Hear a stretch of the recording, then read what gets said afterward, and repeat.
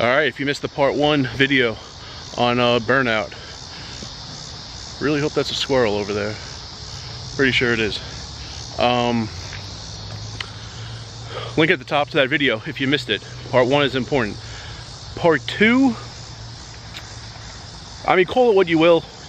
In the video you saw yesterday, I talked about how I view the concept of burnout, but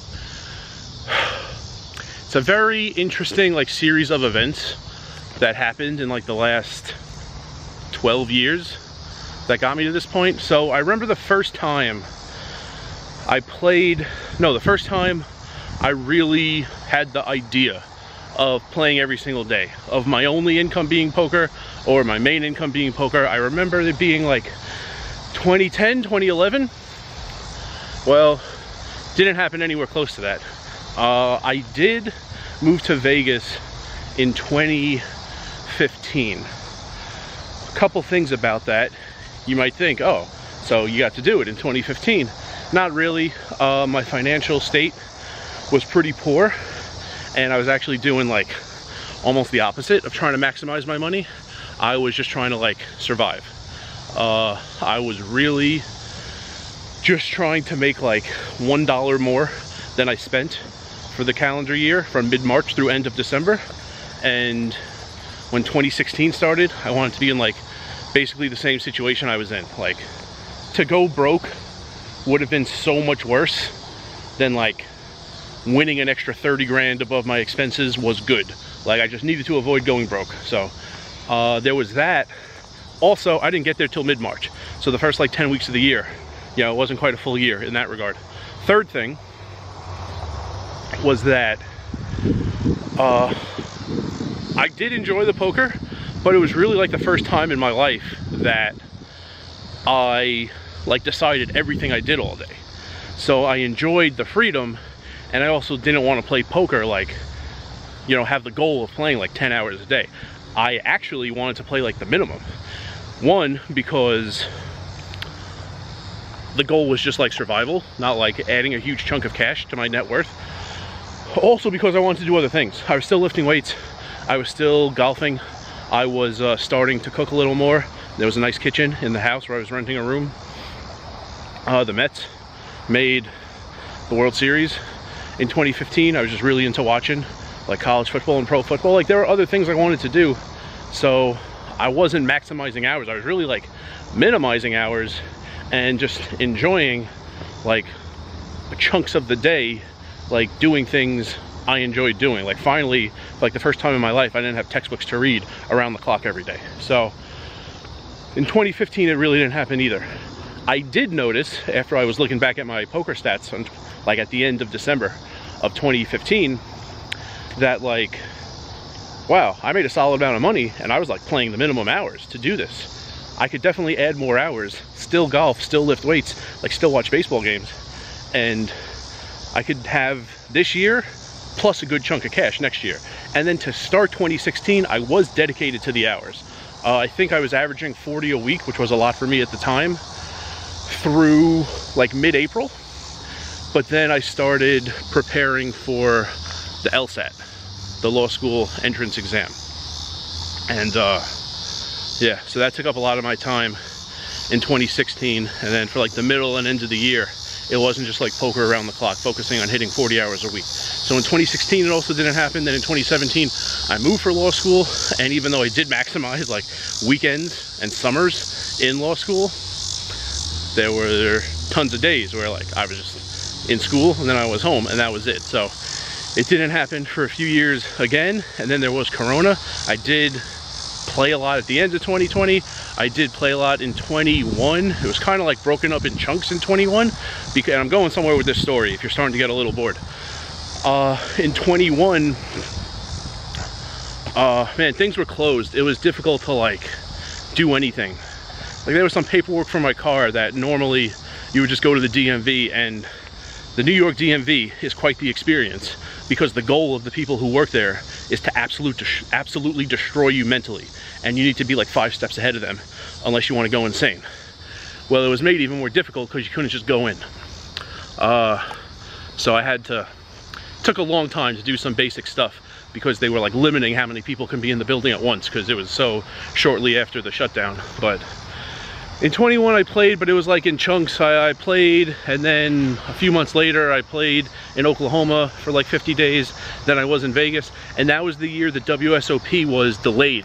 So it started in October. I don't like playing in Vegas during the WSOP, so I went to Council Bluffs for a couple weeks. I did have plans to go to the Southeast for poker, and some tornadoes messed up my travel plans, and I was just kind of done for the year at the end of October.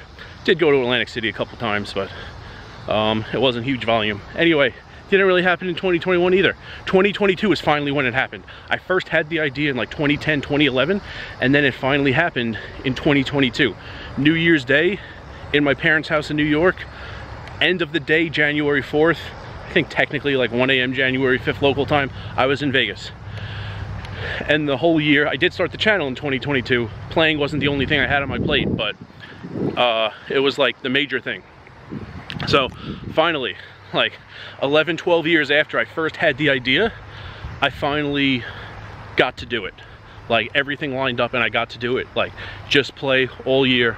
It was the most hours I ever played in a year. In addition to that, I went to a bunch of cities, enjoyed my time in California, enjoyed my time in, that was poker related, enjoyed my time in North Dakota, South Dakota, Idaho. Not poker related in the least, but enjoyed my time there, going to the state parks and the self-guided tour of Boise State and the fair in Fargo. Really enjoyed that year, and I did it. But it wasn't as if like I had the idea to play like full-time hours for a year and then I did it right away. I had the idea, and then for the next 10, 11 years there was plenty of poker involved, but I didn't have that original goal of playing every single day. It took so long to happen. So the point of this is like, if I had the idea to play poker, you know, for a living every single day, and then I got to do it very quickly after, I might have like had the will and like desire to do it for like 5 to 8 years, like the same thing year after year for that long. Because it took so long to do it, like once 2022 was over, I still enjoy playing and I still enjoy having some short-term volume goals, but like, I don't know, it kind of became like one of the last things on my like poker goal list. Like, I was terrible in home games when I was young, and I got good enough so that I expected to win every time. I was terrible online, and then I improved, and I got to the point where I just like expected to win every day.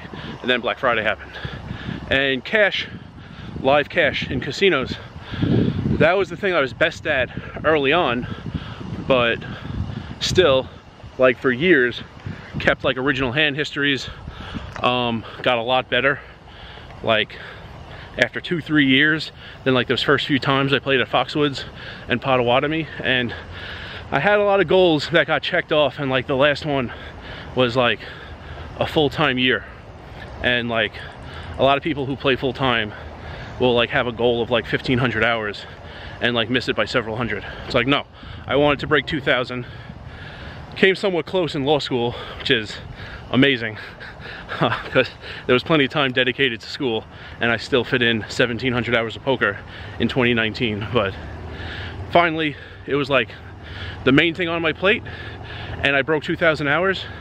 And yeah, like I said, if it had happened so soon after I had the idea, I might have really wanted to do that for many, many years. It finally happened like 11, 12 years after I first had the idea. So like at this point, don't really have the desire or like energy to play like 2,000 hour years for like many years in a row. Like I did it in 2022. If it happens again, okay. I'm not gonna like have it be the #1 focus of my life. I have other ways. I make money now, and I have other hobbies now, and I have other things that are really in their infancy, but I would like to do them more, either for entertainment purposes or income purposes. So yeah, originally yesterday, in the video you saw yesterday, I was talking about burnout. I don't know, I don't think it's appropriate to use that term when like this is ultimately like 20 years in the making. Like if I played back-to-back 18-hour days for a challenge and then was exhausted and took 3 days off, and like I could have just played like steadily for 5 days and got more hours than just 36, you know, 18, 18, 0, 0, 0. Like I would call that burnout. 20 years after I played poker for the first time for money, I don't know. Burnout isn't the appropriate word to me, but yeah, definitely have like less of a desire to like play massive amounts of hours, even though I still enjoy playing and still like count on the money I make from playing. And remember, rice is a spoon food.